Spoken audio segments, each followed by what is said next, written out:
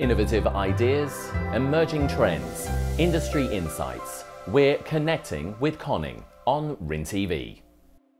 Welcome to Connecting with Conning and a closer look at investment strategies. With economic conditions less than favourable and interest rates remaining low, insurers are under pressure to increase investment income. Strategies have changed, as have investment portfolios. So what does it mean to insurance investments and where are the opportunities?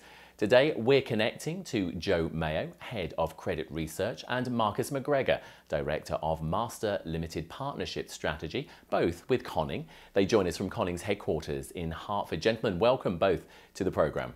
Thank you very much. Pleasure to be here. Pleasure to be here. Joe, let me start with you. We hear about the search for yield. How has that affected investment strategies of insurers? Insurance companies are dealing with the search for yield in two ways. The first way is that they can go down in credit quality and take more credit risk in their investment portfolio.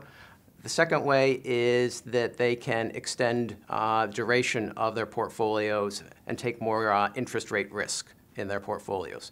We've found that insurance companies tend to focus on the former rather than the latter. Many companies also did this in the 2006-2007 timeframe, prior to the financial crisis, investing in structured securities that carried higher interest rates. Clearly that came out very poorly for them during the financial crisis.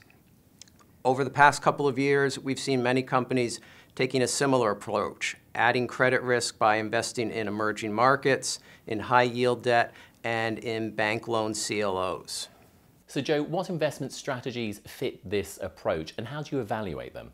We believe that dividend-paying equities represent an attractive alternative for insurance companies in the current environment.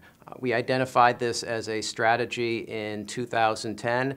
At that point in time, the dividend yields on many companies were exceeding the yield on their fixed income bonds. Our approach is to identify companies that have the same fundamental characteristics that we look for when we're investing in corporate bonds. Strong financial profiles, strong free cash flow generation, and a focus on maintaining their credit quality. We also look for companies that have a history of maintaining their dividend and growing that dividend over time. Marcus, turning to you, can you give us an example of growth opportunities in the master limited partnership sector? Sure, Brian. Growth in the midstream energy space, which comprises more than 70% of the MLP universe, is being driven by a lack of energy infrastructure in the United States.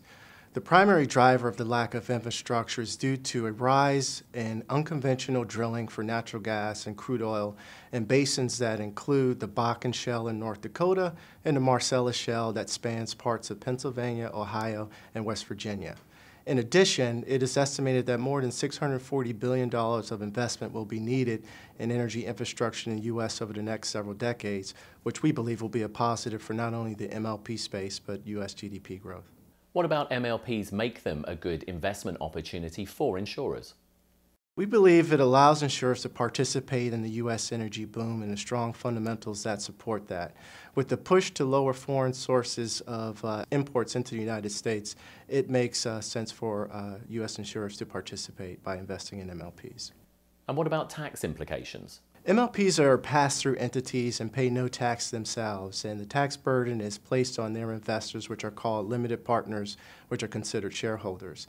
We believe this allows insurers to directly participate in the strong underlying fundamentals associated with the tax deferral rates and also the high pre-tax dividend yields associated with that. Joe, you may not be able to give investment advice, but what would you tell an institutional investor looking for opportunities these days? I would recommend to them to think holistically about their entire investment portfolio and look for opportunities that diversify the risks that currently exist in their investment portfolio. I would also encourage them to focus on the dynamics of the credit cycle.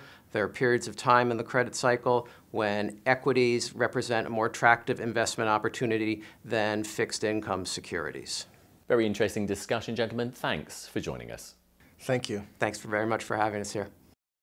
If you'd like more insights into trends affecting the insurance industry, visit the Conning website and stay tuned to World Risk and Insurance News for another edition of Connecting with Conning right here on RIN TV.